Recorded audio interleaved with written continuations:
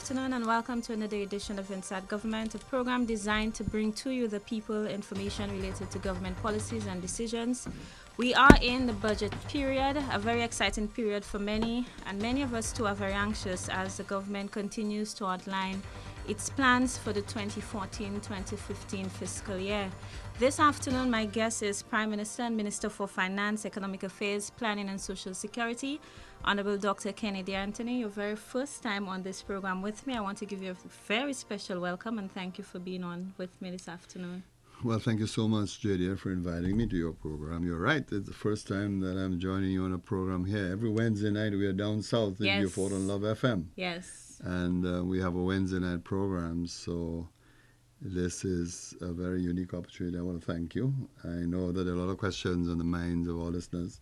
Yes. And it's a wonderful opportunity to be able to address some of the questions that they have. So thank you for having me here. I just want to put you on notice that we may very well be doing the same thing the next time you're on our program in Beaufort, because we have been getting a lot of calls and questions as it relates to the economy and the budget. Right, but before we continue, I just want to let our listeners know that you can call someone, let them know that the program is on. We are streaming live online, www.rslonline.com. You can send in your questions via email, live@rslonline.com, and the digital texting platform is 973. Later on, we'll field your questions at 452-3959. But now is the time to get into the discussion with our Prime Minister. Dr. Anthony, the economy. This word has been on the lips of almost every St. Lucian. Many persons are asking questions. How did we get here? Where are we? And how will we get out of the situation that we are now facing? Last week, you brought to the House of Assembly the estimate of revenue and expenditure for 2014-2015. When you presented the summary of the estimates, you spoke of some of the modest gains that we've made over the last year, but you also outlined a picture that send the message that there needs to be immediate action to deal with the problems that we're facing. I want to start by getting some background information as to how the economy performed over the last year. Where were we? I know that we set out some goals in the last budget, and how did we fare in terms of dealing with that big problem that you outlined in the last budget, which was a fiscal deficit? I think that there's a word you use, and I don't want us to lose sight at all. We made some progress last year. It's very important that that be underscored. But let's do a general review of the economy to see where we are. Yes. There's that big word, fiscal deficit. And translated, it just simply means that we are spending far more than we are earning. And we spend when we pay what you call recurrent expenditure, like your civil servants, the salaries, the wages, the services, the things we buy for the hospitals, for example. And then we also spend on what you call capital, that is to say, the money that we spend on new investment. If you're going to put, for example, new pipelines to transmit water, you're going to build new roads, new bridges, new schools. These are all capital expenditure on the capital expenditure side. The economy, the first thing to note is that we had a deficit, or we started the commencement of the year with a deficit about 9.6% of GDP. Now, GDP is the total value of all the goods and services you produced in the country. And you measure it in terms of your GDP. So we had a huge deficit, 9.6% of that. Basically, again, to repeat what I said, it's a situation that arises when you are unable to raise enough money to pay all your bills, all your services. So we have a big deficit.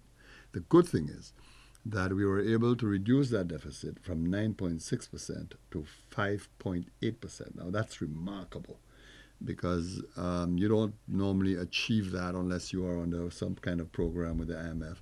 So it's an indication that we had a lot of discipline in the past year. But overall, the economy did not grow last year. In fact, it slipped into what we call negative growth, meaning that instead of going forward, we went backwards. And there are some reasons for that. First, we did well in tourism. We had an overall of 5% growth in tourism. We didn't do too badly in agriculture. Agriculture stabilized, the growth was very, very modest. We didn't do too badly with business services. Amazingly, that grew about 3%, but I suspect mainly in small businesses. Then you had big negatives. Construction was a big one. There was a negative growth rate, about 11%. Manufacturing was another. There was a slight drop in the growth rate, for manufacture, and that's not very difficult to understand. Our manufacturing sector relies to some extent on what we sell domestically, but most importantly, what you sell outside of St. Lucia, what you sell, for example, in CARICOM, what you sell, for example, in the UK, and we did not do well because, to use the language of the economist, demand was relatively flat in CARICOM, so we did not experience any significant increase. The banks obviously took a beating, not just the banks in St. Lucia, but the banks throughout the region. You had, I think there's only really one bank here that earned any significant profit. So, but liquidity in the banking system remained pretty high. By liquidity, we mean the actual liquid cash that the banks have on lending, etc. That remained fairly good. But of course, they're telling you they could not find bankable projects. So basically, liquidity is good, but at the moment, the banks are not really lending people as much money as possible. Unemployment continues to be a big problem. Yes. We had, when we got into office, we probably inherited about a 24% unemployment rate. It's fluctuated a little bit between 22% and 24%. I suspect mainly because of the government's investment in STEP and in NICE. But at the last quarter in December 2013, it slipped to about 22% of the labor force. So that is your overall picture of the situation. Now, you spoke about the fiscal deficit and that we were able to reduce it by such a large amount. And you spoke to, given the economic environment, that it is indeed a reflection of discipline and management. Right. There are some who argue that if you are able to reduce the fiscal deficit, the basic explanation is that we're spending more than we're making. Right. The government introduced the VAT, and so it was able to broaden the tax base. And some are saying, well, the reason we have now been able to reduce that deficit is because the government is taxing the public to death, for want of a better expression. Right. What is the relation in terms of the movement of the government's revenue versus expenditure? I know that in the last budget there was some significant cuts on the capital side because this is where the government had the flexibility.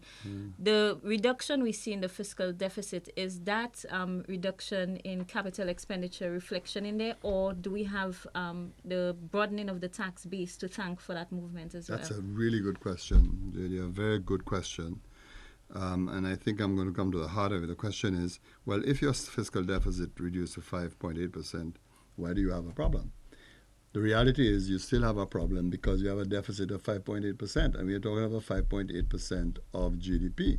So you're talking about a fiscal deficit of several $1 million, a couple $100 million. It means, therefore, that you are still not earning enough to cover that amount. That's the first thing.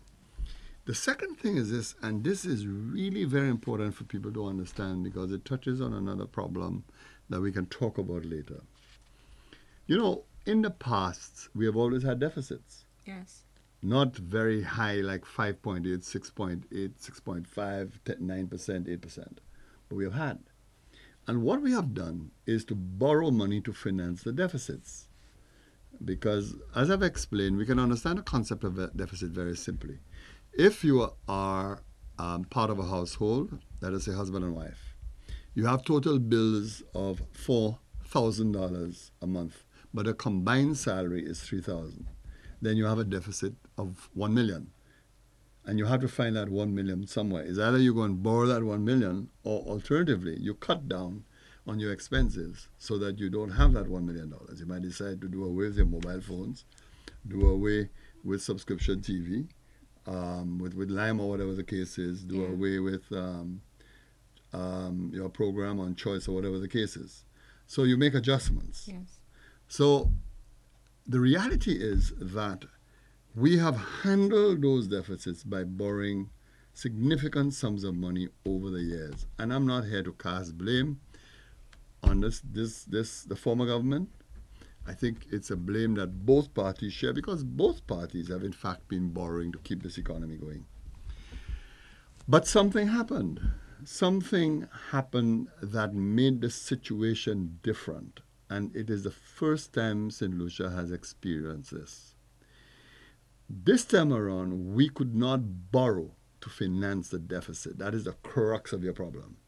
St. Lucia could have gone along its merry way for the next couple of years very easily if it could borrow money to pay for the deficit.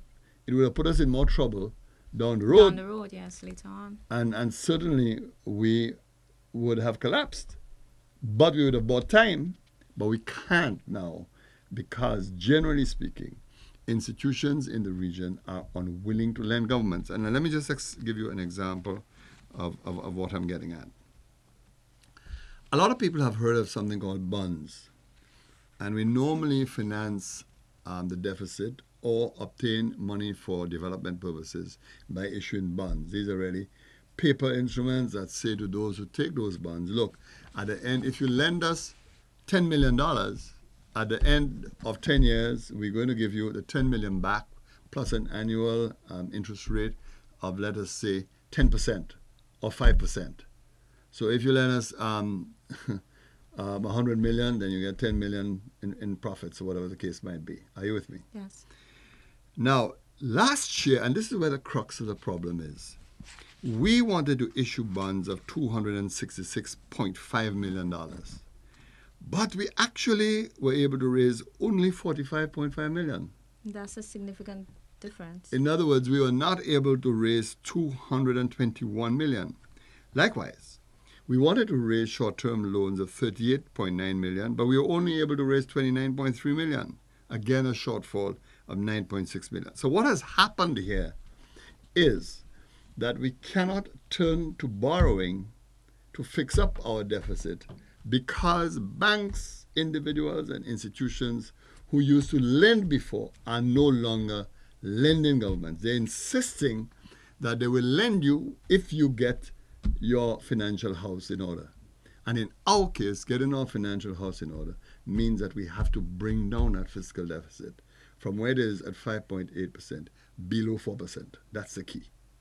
There have been a lot of suggestions, Prime Minister, as to the approach to reducing that fiscal deficit. I know that you begun a process of consultation with members of the private sector from different agencies sometime last year to speak about the economy, to speak about the need to make certain adjustments, to look at the situation and see how government can approach this situation in an effort to reduce the fiscal deficit, in an effort to make the economy more productive. And a number of suggestions came out of that consultation. In an interview with HTS earlier this year, you did indicate that you would be considering some of the suggestions that were put forward. And one of the examples was to look at and review the list of exempt items under the Value Added Tax Act. Now, many persons see these are alternatives we can welcome. These are alternatives that they see as not having a direct impact on the individual, on the household, and on different sectors of the economy. Now, I know that you have received numerous approaches, and the government has to look at the wider picture because we're dealing with millions of dollars in deficit. But what do you see as the approach, given that you have indicated that there is not much flexibility left on the capital side, that we need to look at... We have stripped capital because capital is here just about, for all practical purposes, about 129 million. What exactly would be the approach to dealing with this situation? Because we have established that there needs to be action, not out of choice, but we are at the point where there is no other thing to do than to look internally. Okay. Just before I comment on Nigeria, I want to return to a point you made earlier on. A lot of people say, well, you have VAT, you have raised so much money by VAT. You got to be careful. The truth of the matter is, yes, there was an increase of revenue intake from VAT. We didn't do very badly with revenue this year. As a matter of fact, if you listen to me in the House, you would have heard me say that revenue stabilized, meaning that revenue did not continue to fall. Where there has been a growth in revenue intake from VAT has largely been in respect of the domestic services, for example, professional services, etc. That there has been a growth because the idea behind VAT was to make sure that everybody contributed to taxation. And so VAT was a great leveler, made sure it touched everybody so that they can contribute to revenue intake and don't get away as happened under the old system. So there has been an increase, but the increase in the intake from VAT is not enough to meet all our commitments. let's go back to basics. What are these commitments? Our commitments are salaries and wages to public officers Yes. and to those employed by the government. The second set of commitments have to do with the cost of services, meaning we have education, we have to pay millions of dollars every year. We have health, we have to pay millions of dollars for health. We have to buy medicines to stock the hospitals. Then, of course, apart from all of those, you have to spend to repair your roads, and critically and crucially, because you have borrowed in the past, every year you have to pay huge amounts of interest. And then the big problem comes when you then have to go and pay debt completely. In other words, some loans mature in the course of the year. Loans may be 30 million, 40 million. You have to make sure that you are able to meet those loans when they come up. So all of this has to be factored in your overall expenditure. There is no way that the amount of VAT we have collected can conceivably meet all those expenses. Now let's come back to the question you raised.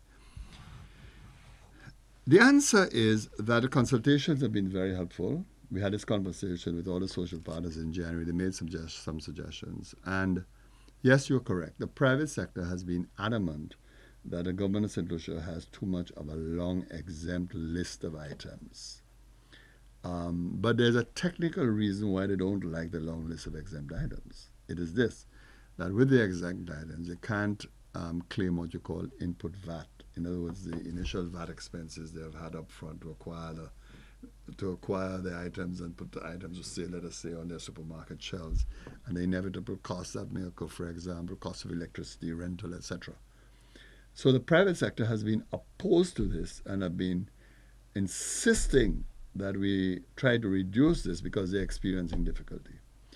The retreat we had supported the private sector, and this time around the government is going to reduce the list of exempt items. I think I've spoken to that before. Yes. But the revenue that you're going to get from reducing the exempt items is nowhere close to what you need. To deal with the problem that St. Lucia has, we need to we need to reduce expenditure by about $75 million this year.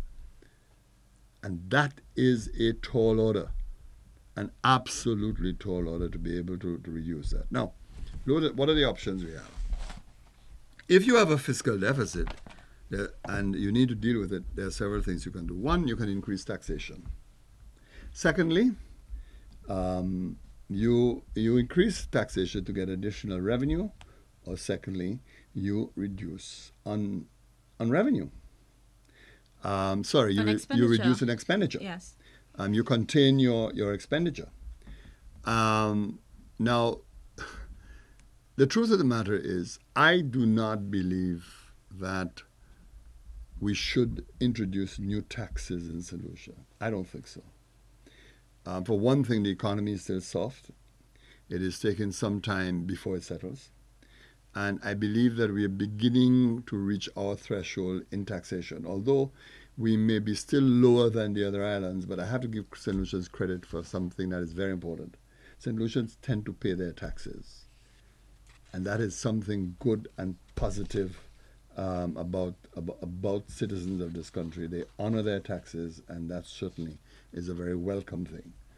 But I do not believe that we should resolve our issue by way of additional taxation to increase revenue. I don't think that is the way to go, because it's only going to affect the economy even further. It's going to retard the economy. It's going to limit growth. It's going to limit consumption, and we don't want that to happen. My own view is that we need to make some adjustments within existing taxation, including, of course, reducing the cost of government. Prime Minister, yesterday, the Office of the Prime Minister released some information as it relates to the performance of the economy. And in that document, we see that the bulk of government spending has to do with salaries and wages, but we also have to deal with interest payments, which goes back to the problem that you highlighted earlier. Absolutely. That is one of borrowing. Yes. When you presented the estimates in the House of Assembly, you proposed that the government of St. Lucia would seek to deal with that problem of borrowing, because we've reached a point now where it is extremely difficult for us to meet the interest rate and for us to honor the loans that are becoming due. And you indicated that one of the ways a government can deal with that situation to introduce a measure of discipline and good management is to establish a debt ceiling. And you indicated that your government is thinking of going the way of introducing legislation to deal with that. Do you think that this type of measure would deal with the situation we are facing right now, as opposed to looking at our expenditure? That we can look at the other options, go around it, and see how we can implement measures that would, for want of a better word, force any government to act in a manner that would cause them to protect the finances of the country, because we usually do not see the implications of decisions that we make now. It's later down the road we get to that point. So do you think this would deal with the situation as it relates to... The answer is no, JD. I think the legislation we are talking about is something for the future. The future. But you have invited a question that gives me just a simple little point of departure. Let me just say to all our listeners that, generally speaking, while our debt to GDP ratio is high, it's not higher than the other islands of the Eastern Caribbean. Our debt to GDP ratio stands at about 74% of GDP. Yes. Not as some suggested 89%. That is very wrong. As we have demonstrated, it stands at 74%. So at 74%, in theory, you can have room to borrow. Yes. That's not the problem. The problem is that you're now in a fiscal crisis, in a fiscal crunch, and institutions don't want to lend. So while you can borrow, no one wants to lend you. And this is not something that is just affecting St. Lucia. It has affected all the islands of the Eastern Caribbean. Why? First, Antigua had to undergo an IMF program a couple of years ago. They emerged out of it, but the economy in Antigua is exceedingly weak. St. Kitts Nevis had a huge problem. They introduced an IMF program. And the result of that IMF program was that they had to engage in restructuring their debt. They did what you call haircuts. And basically what a haircut means is that they will only pay you part of what they owe you, and you'll have to forego the rest. So if, for example, you invested 50 million in St. Kitts, the government they will tell you, all right, you invested 50 million, you're entitled to 10 million in interest, we're only going to give you 30 million of that. That's what you mean by a haircut. Grenada now is in the middle of a major restructuring like us. And Grenada is attempting to develop a homegrown program. And at the moment, they have introduced a slew of new measures to deal with their situation, including, of course, the increase in income tax and bringing people into the tax nets, which they never had before. So that is happening in Grenada. Dominica, as we know, they had undergone an IMF adjustment several years ago. So in a sense, they are in better shape. But the problem that I'm describing affects the entire Eastern Caribbean. Countries like Montserrat, well, Montserrat, as you know, is a British dependency. They've had a volcanic eruption. Population is small, so we can hardly consider them in this scenario. The other, of course, Anguilla. Anguilla is a very small little country of 6,000 or 7,000 persons. So they're not in that kind of league, or they're not in the matrix of the kinds of problems that we have. So the real crux of the problem, therefore, is that we have to deal with immediate debt as of now. But the legislation you are talking about is really something for the future. As you speak of what is happening around us, Prime Minister, and the regional reality has been a topic of discussion all across. We have been seeing and been reading about what has been happening around the region. And when many persons analyze the situation from the regional context, they say it is impossible for you not to go to the IMF. And so they're saying basically that, yes, we want to deal with the situation this way and we may want to go that way, but St. Lucia is too far gone to make these slight adjustments, that there needs to be some kind of external involvement so that we can get ourselves back on the right path, if it is as bad as the Prime Minister is saying it is. What do you say to that? You keep on mentioning the point if it is as bad as the Prime Minister Because says this it is the is. public perception. Yeah. Some people say the Prime Minister likes to cry. For a whole 2 years, he's been saying to us the economy is weak, things are not doing Well, as that bad. may be so, but I was very honest with people, and I said we had problems.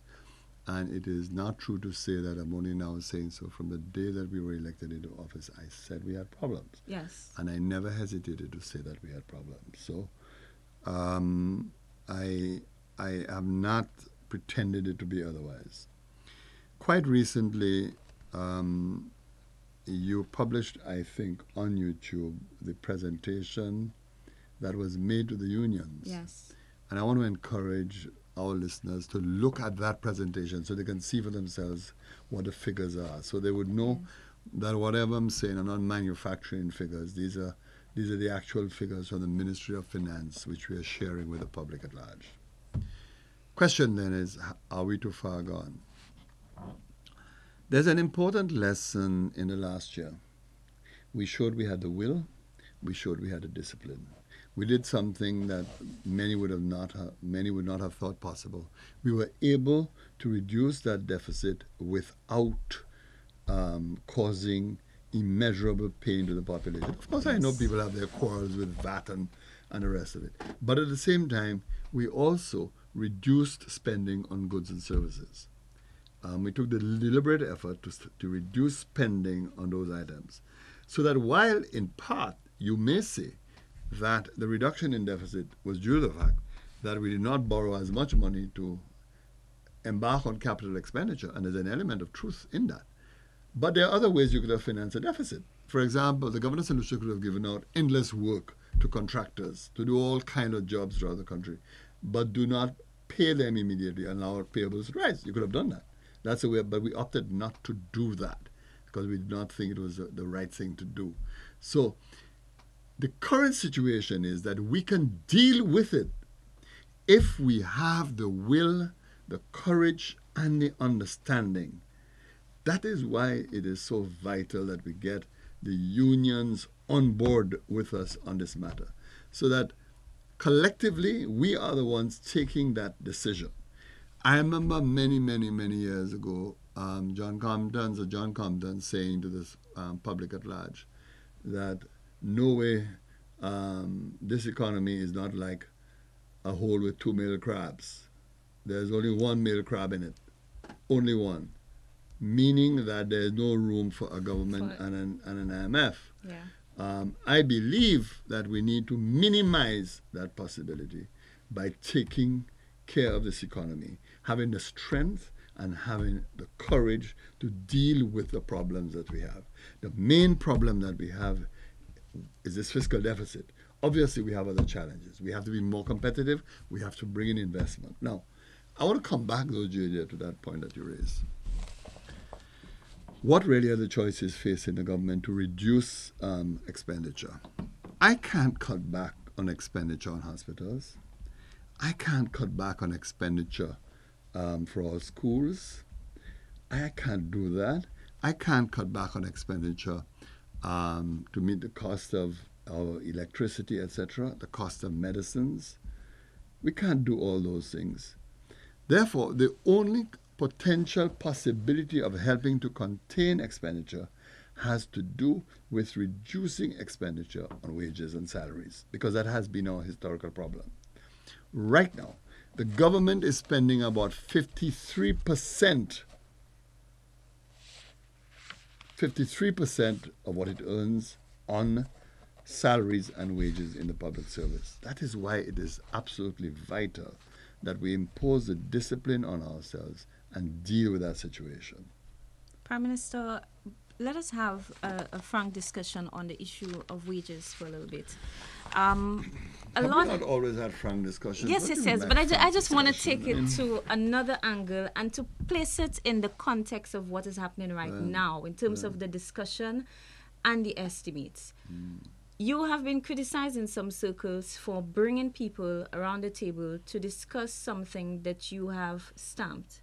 In other words, people are saying the Prime Minister has made a decision as to how he's going to deal with this deficit. He has already made up his mind that he's going to cut salaries And now he is bringing the public sector unions around the table basically to endorse or to force them into accepting his own way of dealing with the situation. I have heard you respond to the claims that you have legislated a 5% wage cut, and so there is nothing nobody can do about it. Of what value is this consultation process? You met with the unions last week. There is a follow-up meeting on Friday this week, and I know that you are still engaged in them. The discussion is still ongoing. But of what value is this consultation? Will it add anything whatsoever to the process, or are we dealing with a signed deal? No, you're not dealing with any signed deal. And I just want to take you back and invite you to look at my posture and that of my cabinet colleagues at the debate on the estimates. The opposition did every conceivable thing to try to say that we have legislated a 5%. I didn't reply. My colleagues did not reply. About 8 to 10 days, I can't remember, possibly 2 weeks before the debate on the estimates and expenditure, I wrote the public sector unions and invited them to a meeting. That's not the behavior of a government that wants to legislate salaries. And there is, of course, a total misunderstanding of the parliamentary process itself. What a constitution requires is that we lay the estimates of revenue and expenditure in Parliament. Those estimates are not accompanied by a bill. That doesn't happen. What you do is to come to Parliament and say, this is what we expect to earn, this is what we expect to spend. Right? Now, obviously speaking, when you are preparing estimates and you have to satisfy the requirement of the Constitution, if I had gone past April 30th, I would have acted in violation of the Constitution. So we had to go to Parliament to lay the estimates to pave the way for the budget. Now, you are crafting a budget, and I said earlier that we need to reduce our expenditure by 75 million. Nowhere in that budget are you going to see that kind of figure, but you have to present figures in your estimates. So essentially what you are doing is to present indicative figures, and those figures that are presented comes nowhere close to what we are required to do. I made it absolutely clear to the unions that we are engaged in a process. In other words, that we will discuss all the options we have. I invited the unions to make suggestions to the government about reducing expenditure. And do not forget that when we are talking of expenditure reduction, I'm not talking about $2 million or $1 million. We're talking about 75 million. We need to reduce expenditure by $75 million this year to deal successfully with the deficit that we have. So I've invited them. I've made it quite clear. They asked me at the meeting, well, what would be the position when the budget comes? I say, when the budget comes, you're not going to hear me making any statement that we're going to reduce wages by X% or Y%, because we're going to wait the outcomes of the discussions. You will hear me say and hear me signaling that we will reduce expenditure. I mean, I've been very consistent with that, made it clear that we will reduce expenditure. So I'm hoping that we will be able to work with the unions and come to some kind of agreement. My hope and wish is that the government and the unions will enter in what we call a memorandum of understanding with obligations on both sides. What is expected of the government, what is expected of the unions. And this is nothing new, because in Jamaica, there is a memorandum of understanding. In fact, in the case of Jamaica, you'll recall that the public servants in Jamaica initially agreed not to take any increase for 3 years. Yeah. And now they have added a further 3 years to it. In the case of Barbados, the option there for that government was the retrenchment of 3,000 workers. In the case of Bermuda, a similar thing, that the government of Bermuda entered into an agreement with its unions regarding the reduction of expenditure in the public service. Now, what are the choices that face us in St. Lucia? That's the bottom line. That's a question we have to ask. Yes. The scenario. We have heavily reduced capital expenditure. We are relying largely on grants from foreign governments to take us through our capital program. And of course, I think we're going to get a major loan from the World Bank to deal with the post-trough disaster. Thanks to the support of the Republic of China and Taiwan, they're going to continue to support our capital program by the 12 million US that they provide annually to us. But we have reduced capital expenditure to bare bones. You will see some expenditure, for example, on the hospitals because we are borrowing 20 million from the government of the Republic of China, Taiwan, to finance the completion of the St. Jude Hospital. So you're going to see a bare bone capital expenditure. The challenge, therefore, remains, as I said, on the recurrent expenditure side, because that is where the real growth is taking place. And when we increased salaries by 4%, then obviously the increase in expenditure was, again, fairly significant. These are the choices you have.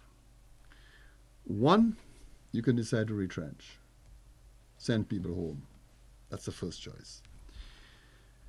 Second choice you have is that you can reduce wages. The third choice you have is to raise your 75 million by additional taxation. Now let's look at the reality. Our unemployment rate is very high. I don't want to send anybody home. I think it's vital that people hold on to their jobs and that we do everything in our power not to retrench persons. I do not believe that retrenchment is a solution.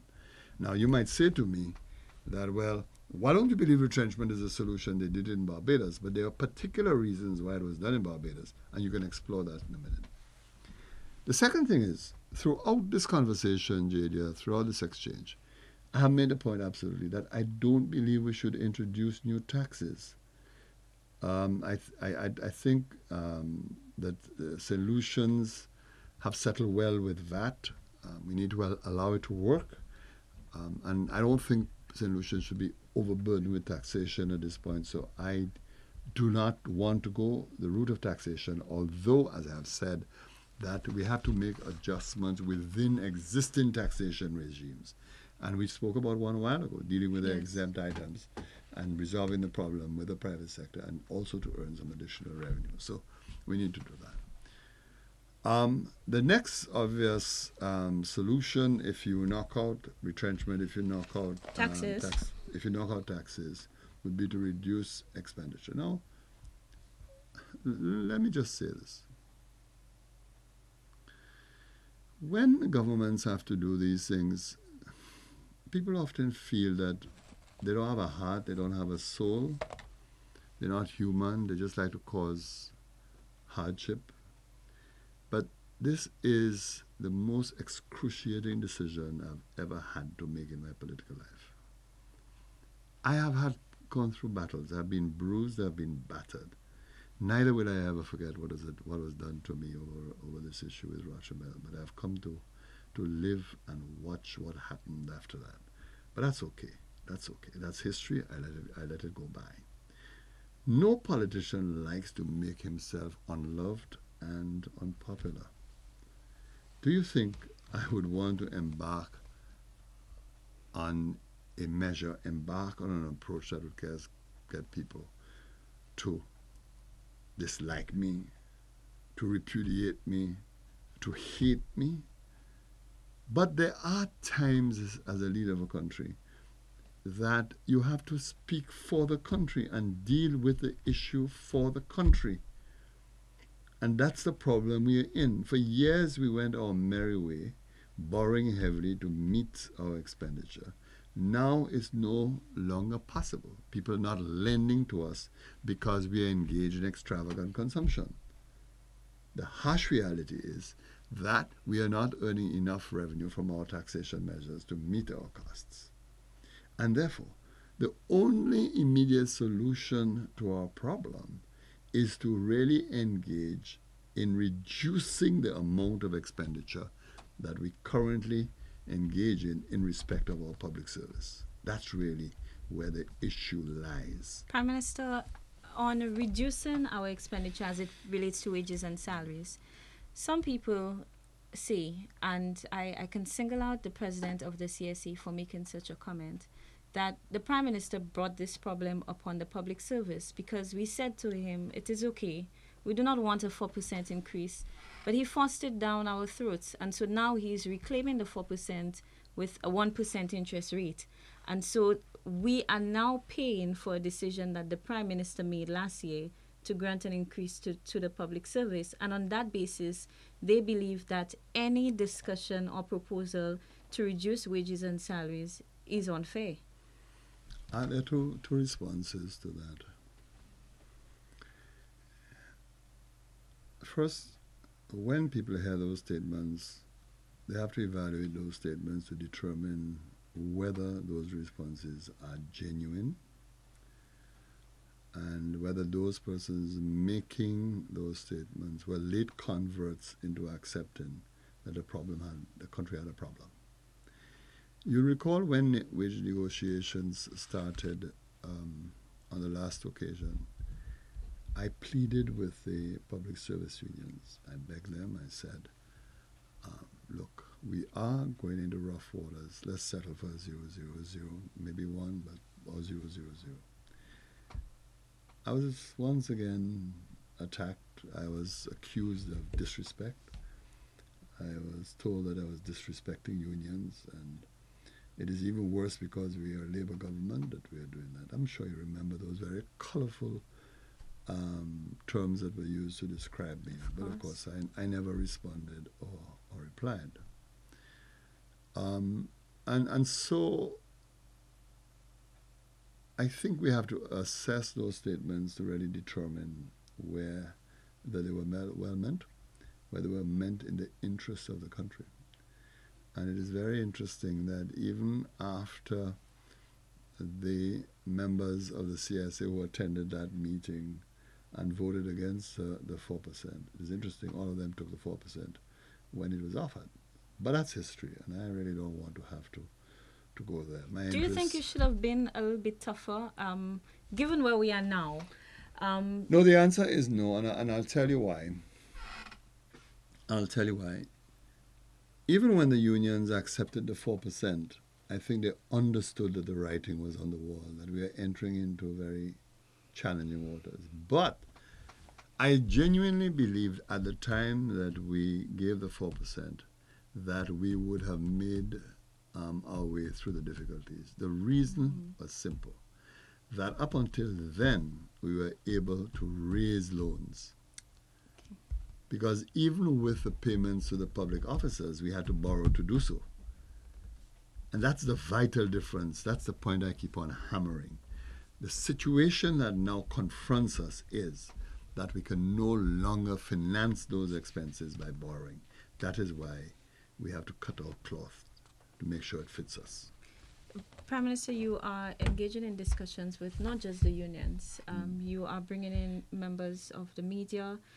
You've also written to the National Youth Council, SLISBA, and other such agencies so that you can bring these agencies and these groups around the discussion table to explain to them where we are right now and to also solicit from them their own views on the way forward.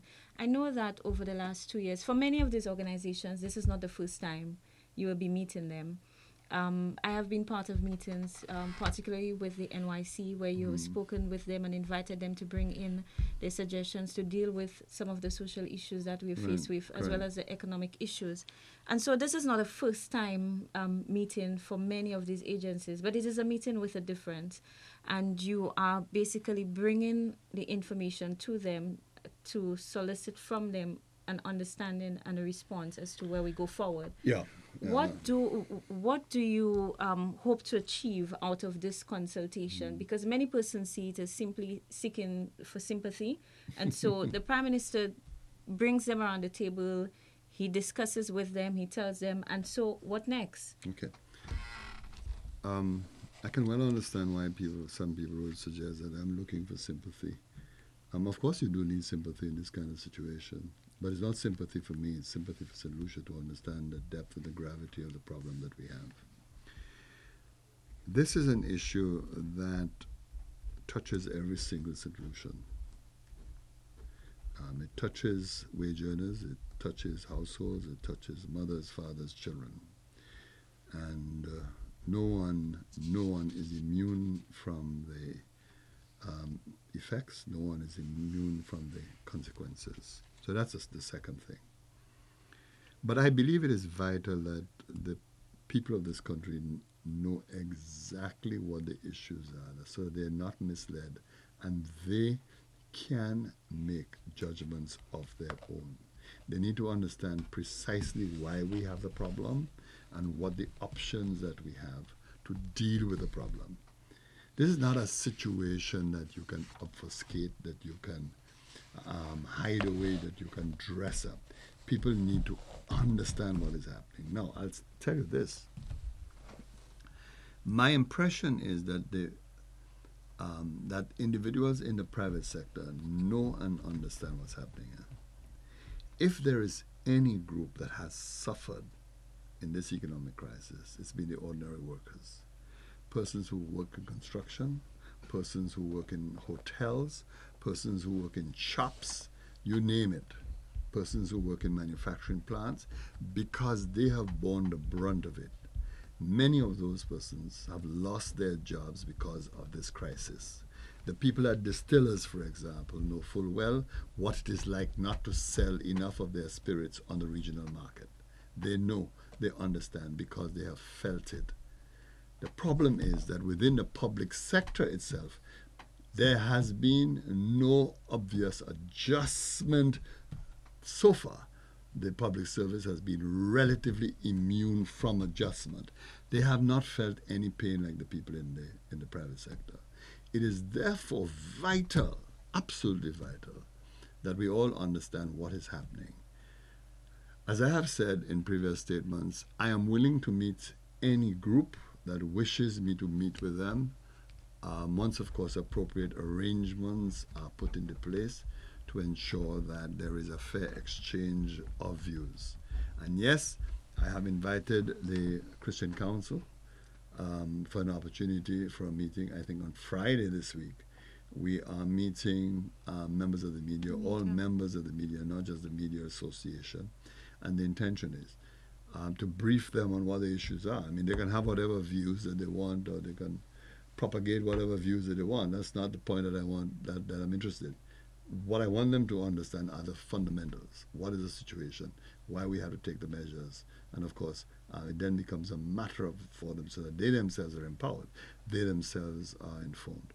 You're right, I've invited the National Youth Council. I've invited the Small Business Association. And I'm just trying to remember who else I've invited so far. But I have indicated that I am willing to meet any group. I mean, we'll be very active in the next few months, taking this message to our people. And the other point too, JD, is this. It's not a question of looking for sympathy, you know. It's also an opportunity to learn.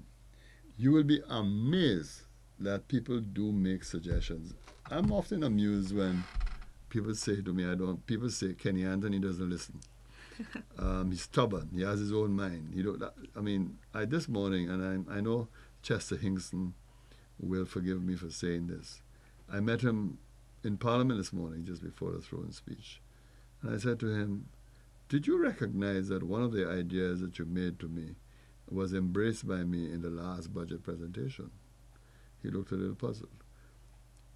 And I said, but do you remember when we had a meeting with all the bankers and you were representing the Bank of Nova Scotia, you made a suggestion to me and asked me and told me that I should report to the nation on all in the subsequent budget, your previous plans and whether you made progress on those plans. And he said, oh yes, I remember. I said, good. Well, you know, it was done last year, where there was a section of the budget we reported on the previous initiatives. And in this budget, we are going to do the same thing. Now, you'll be amazed when you talk to people that they come up with suggestions, so that their opinions are valuable, very needed. But my main concern is that people basically understand what we are doing and why we are doing it and why it is necessary at this time. Prime Minister, we are quickly running out of time, but just before we open the phone lines to get some questions or comments Sure. from our listeners, I want to raise the other side of the budget. We have spoken a lot about the need for adjustment, our economic challenges, but when you presented the estimates in the House of Assembly, there were some positives. It was not all doom and gloom and the need to adjust and the need to change. You spoke about realizing some of the promises that you had made as it relates to greater assistance to individuals who are disabled in one way or the other. Right. Mhm. You also spoke to other initiatives. You indicated that despite the difficult situation, that the government is committed to ensuring that some of our social programs continue. Correct. And that there was still, we saw a significant cut in capital expenditure, but we have also committed to engaging in some programs that are essential to the development of our communities under the CDP and to better the lives of our people as well. So I just want to give you an opportunity to speak to, moving forward, some of the areas that the government of St. Lucia will continue to concentrate on, because you believe that it is vital to ensuring that we can have a better life in St. Lucia. Absolutely. Let me just take the opportunity to inform parents who have children going to secondary schools that we intend to provide them with a $500 grant, as we did last year, so that they can meet their basic expenses. We're going to continue the laptop program, which we started, and there might be good news that we'll expand it a little bit to include another form in the secondary school system. In this period, I'm very anxious that we continue to fund the social programs of the government. This is a period of difficulty. It is a period of challenge. It's a period of hardship for some. So the government will continue to fund hope. It will continue to fund smiles. It's going to continue the youth employment program, youth in agriculture program. So there'll be a heavy emphasis on programs to deal with issues of poverty, and programs to bring some social amelioration to persons who are vulnerable. In other words, the poor and the vulnerable will have an opportunity to continue to receive support and assistance from the government of St. Lucia. So those things are not going to go away.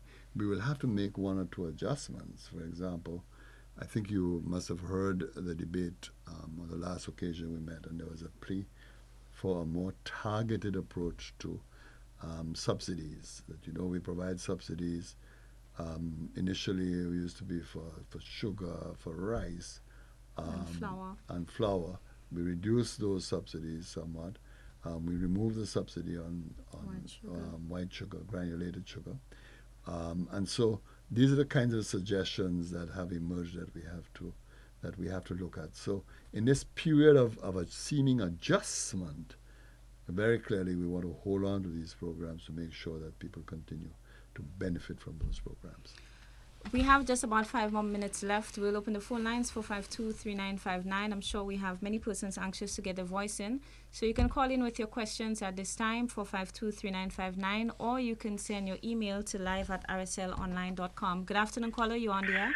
Hey, good afternoon, Jadia. Good afternoon. Good afternoon, Prime Minister Kenny Anthony. Good afternoon, sir. Apparently, that's where I could meet up with you. Frank, I'm not going to tell where else I can meet up with you or where else we meet. Let me just say this, Prime Minister. I'm feeling so thrilled that a recommendation I made on my Facebook page, and I did tag it to you, to make it compulsory that children in school should learn another language outside of English to enhance the tourism That is true, sector. Frank. I remember you told me so. And I'm so happy that Yeah. I heard it in the phone speech. And when I heard it, Yes. I felt so good. I said, well, So, Frank, I do listen after all. well, you made me, today I believe that you're listening. No, Frank, I always listen. You may not get an immediate response from me, but I do take comments and recommendations from citizens Yeah, seriously. but I'm really feeling thrilled that it made the phone speech. And I Okay. believe that should go, because I did a little research on Aruba. And that is one of the things I said. Aruba has one of the highest growth in tourism, but yet still, they don't have the kind of scenery that we have. It's because tourists feel comfortable to go to Aruba. Right. You'll get somebody speaking Papiamento, Spanish, English, any kind of language you speak. People in Aruba will be able to speak that, and tourists feel comfortable with that. And I'm happy to hear that it's going to happen on this side. And you're absolutely correct, Frank, because look, we are now going to Latin America to see if we can develop a market for tourists in Latin America, mainly Brazil, Argentina, and so on. And it makes no sense to attract Latin American visitors to St. Lucia if we can't deal with them inside of hotels, which has to be language. Yeah. The other thing I want to say to you, the pay cut is a big issue here.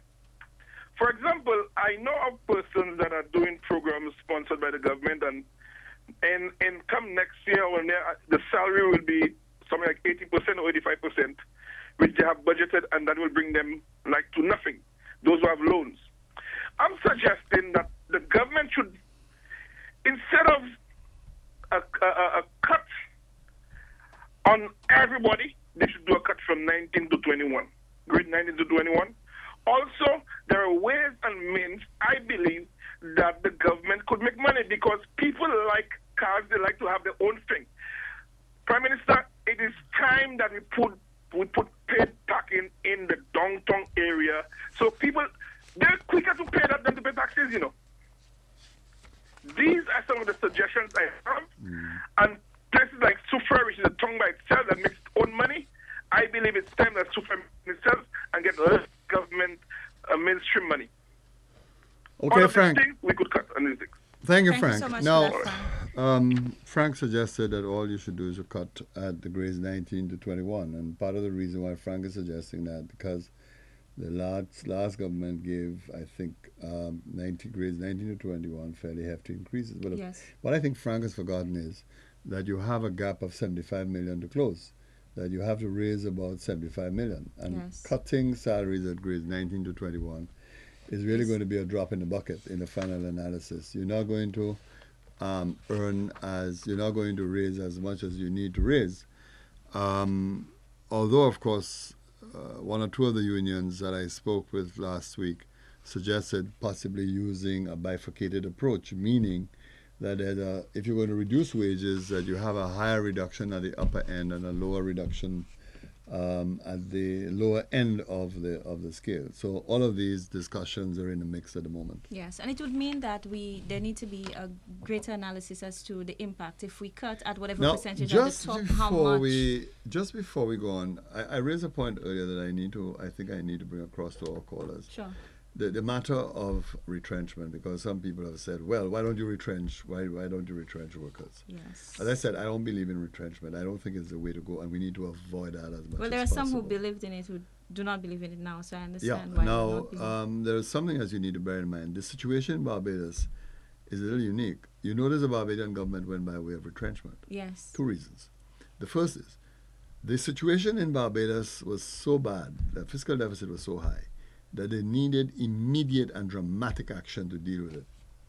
And terminating 3,000 people gave them an immediate relief. The impact was fairly dramatic. But there's another more powerful reason. It has to do with something that occurred in Barbados several years ago.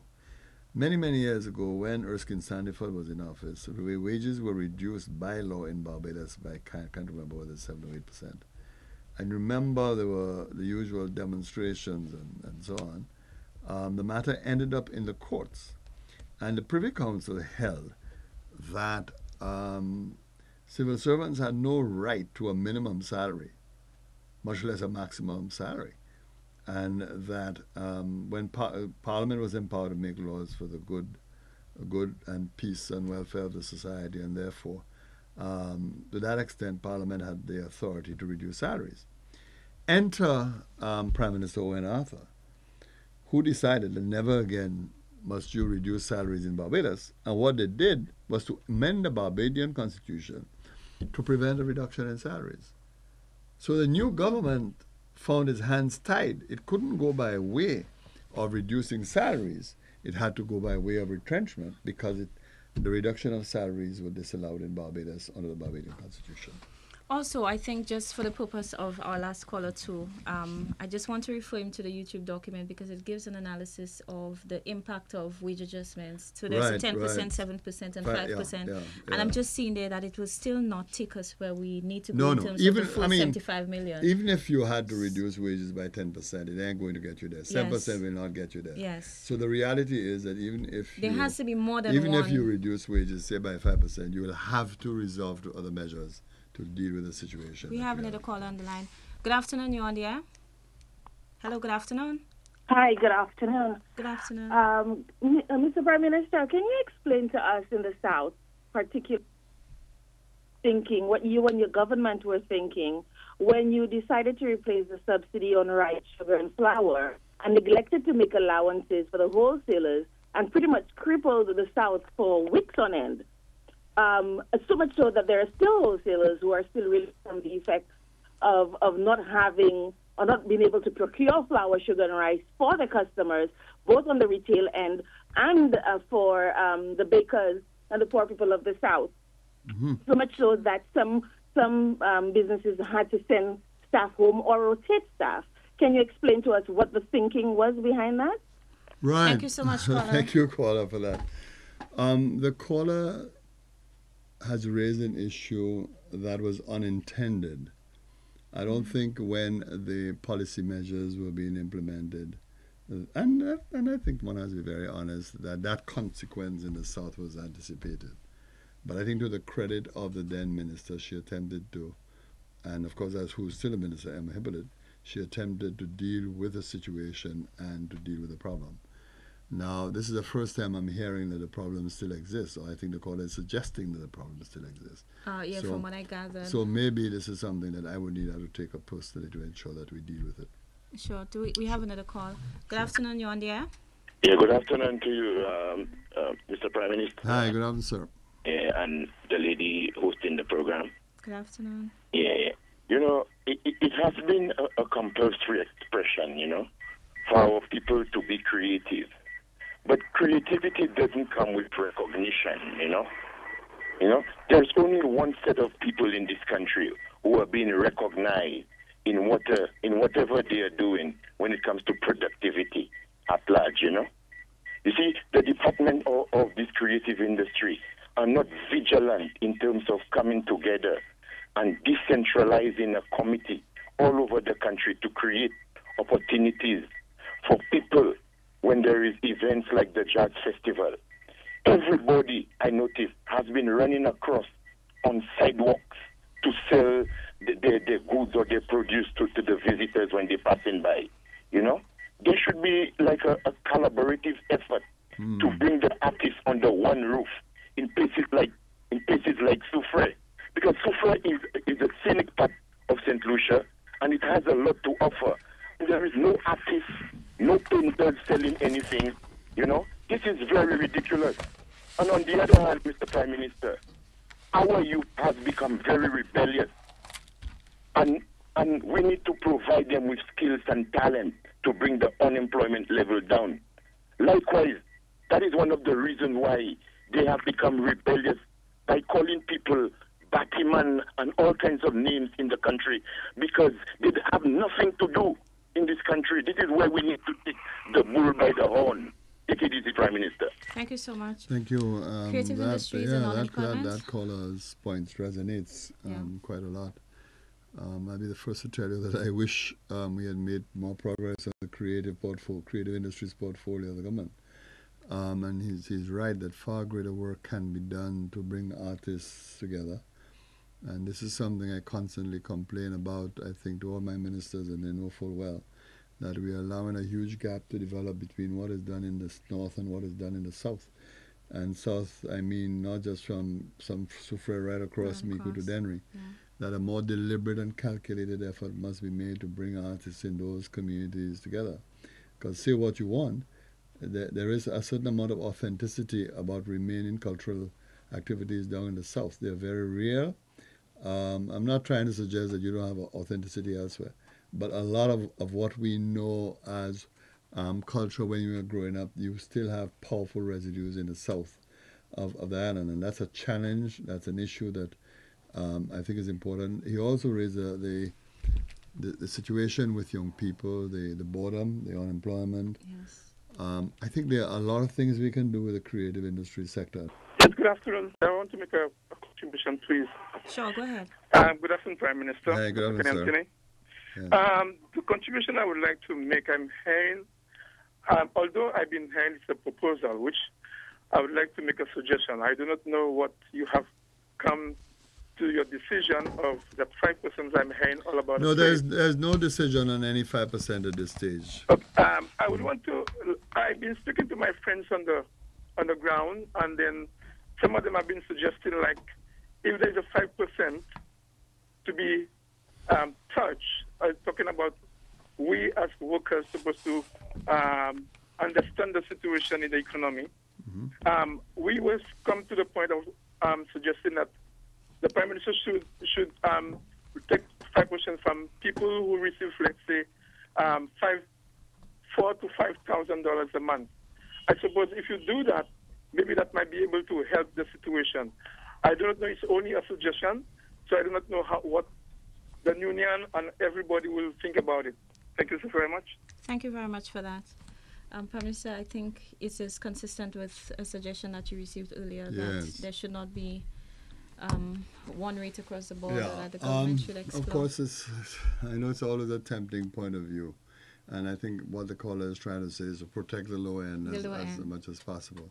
But it's going to be vital that we do not call upon only a section of the population to make sacrifices. It's important that's understood that all of us have to make sacrifices, no matter who we are and what positions we hold. I mean, I accept the point that there are some people who are better able to make sacrifices than others, but the main problem with that suggestion is that if you were to, let us say, put a 7% or 8% or 5% or 4% cut in salaries on persons owning 4,000, 5,000, the yield will be too little to deal with our situation. We are going to have a fiscal deficit about $213 million this year, and the target was to try to reduce the fiscal deficit itself by some 75 million reduction in expenditure. That is a tall order. Prime Minister, just before I give you an opportunity for your closing remarks as we come to an end, I think there is one very important question that I want to ask you, and that is the cost of doing nothing. If we do nothing, if we do not seek to address this situation immediately and to reduce our expenditure, what would be the cost to the country, at least in the short term? JD, I don't even want to think of that. And you are correct, absolutely correct, to ask that question. If we do nothing, our deficit will remain high. It'll get even higher than the 5.8%. In other words, whatever progress we made this past year will disappear. If we do nothing, it will become even more serious for us. Banks, institutions are not going to lend us because they will feel that their loans would be in jeopardy. They would feel that they are dealing with a government that is not serious about dealing with its problems, and they will feel that they are dealing with a population that refuses to understand that this is an environment in which sacrifices are required, and they're not going to risk lending their money. That is the reality of the situation that we face. It means also that we're not going to finance our own development. If, of course, you're not going to generate a surplus, or if, of course, you're not going to be able to raise money for your capital development, then no one will want to invest in you, and the things we need to do to finance our development will not occur. So that's the kind of situation that you have. And then the specter of what has happened in other countries will begin to happen to St. Lucia. That this government is going to be struggling every month to find money to pay salaries. And that the specter of repeated delays in salaries, etc., that has happened in other countries will begin to happen to us and go to the very heart of our credibility. the fact of the matter is that we have to learn from the experience of others. I mean, look at what has happened to Antigua, look at what has happened to St. Kitts. But the good news is that if you can deal with your problems, you can resolve them. I mean, look at St. Kitts today. St. Kitts today has turned the corner. Just imagine they provided us with $1 million to deal with the damage suffered as a result of the Christmas trough. This is almost unheard of, little St. Kitts. Yes. What has really saved St. Kitts, though, and in fairness to that country and commentators, is this: that they have had this investment program, this citizenship by investment program, and they have earned millions of dollars that they're now able to plow back into the economy. And I think more than anything else, that has helped them to deal with their own fiscal deficit. But St. Kitts still has a huge problem. St. Kitts' debt to GDP ratio is exceedingly high, although they have been able to reduce it substantially from the high point of 167% downwards, I think, below 120%. But nevertheless, the internal pressures that they had have dealt with it. Dominica has had to implement a program. They had to, in their case, reduce wages and I think introduce new taxation. They dealt with it now. They're leaner and they're stronger. Our time has arrived because of the decisions that we have taken in the past. And I just want to say to everybody that, look, I really know this is not going to be easy. And if there's any person who's going to take the brunt of it, it's really me, both as Prime Minister and Minister of Finance. But I think I love this country too much to see it disappear. And I think we have done so well in the past, we can do well again. And this is not the first time we have faced difficulty. We have had it in the past. We have had the courage to deal with it, and we have to deal with it this time. I mean, when I think of history and what will come out of this, I know right now I'm not necessarily going to be the most popular person in the minds of everybody. But look, this is a pain that I reconcile myself to accepting. But I just hope that maybe when it's somewhere into the future, when I decide the time has come for me to say goodbye to politics, that people can look back and say that I did the right thing. I just want to know and believe that I am doing the right thing, and I believe I am. Thank you so much, Prime Minister. I think you've given us a very good summary as to what to expect. And it's a pity we didn't get to discuss some of the other matters, but we did indicate it to our listeners that we wanted to focus on the economy this afternoon.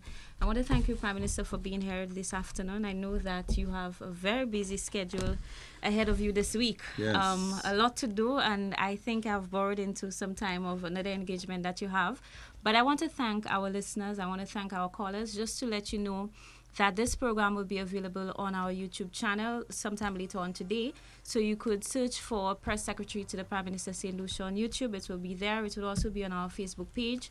And so you could let somebody know. If you miss the program, you get an opportunity to listen to it. You get an opportunity to analyze the information presented. And we always welcome feedback from you. This is all our time for Inside Government this afternoon. I want to thank you. I want to thank the management of RSL for allowing us the extra time. Prime Minister, it is 3:15.